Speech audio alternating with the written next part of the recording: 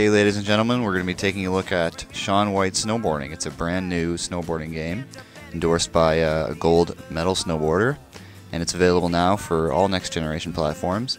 Your PS3, Xbox 360, Wii, PSP, and PC. Control schemes for games are very important, especially for sports games. In this instance, you have to sort of keep yourself from running into trees and that sort of thing. The deciding factor really is how quickly can a gamer start up the game and really get used to the controls and be able to, get moving. And I think this game is very good for that. My ability was hampered a bit by playing hours of Tony Hawk's skateboarding, which I assumed the controls in that sense would be the same, but they're really not. For one thing, the momentum that is needed to keep a player going is created by the game, since you're going downhill.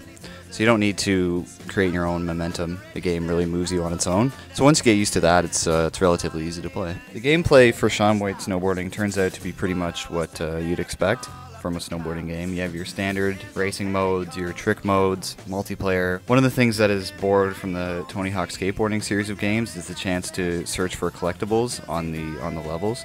It's always kind of a pain, but it serves the purpose of getting the player to explore the area and really get a feel for the environment, because it's a huge open area and there's all sorts of places you can go.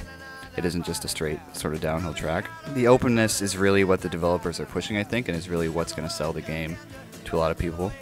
You can explore the hills and mountains and decide how you want to ride them. You can interact with other boarders and with the environment. I would say the graphics for Shaun White Snowboarding are decent. There's not a whole lot of variety, due in part to the fact that the game is set on a giant mountain that's covered in snow, so there's a lot of interesting detail that you can look at. Unfortunately, it's not up to what the PS3 and what the Xbox 360 are really capable of. The soundtrack for Shaun White Snowboarding is fantastic. It's definitely something that is carried over from the Tony Hawk series. You've got a great variety of rock and roll songs from Bob Dylan, Jefferson Airplane, Modest Mouse, that kind of stuff, and Run DMC even, which I find really cool. Unfortunately, there's no High School Musical on the soundtrack, so if you're looking to rock out to that, you might have to just pop your CD in your own stereo while you play. Overall, I think I'd give Shaun White Snowboarding about a 6.5 to a 7 out of 10.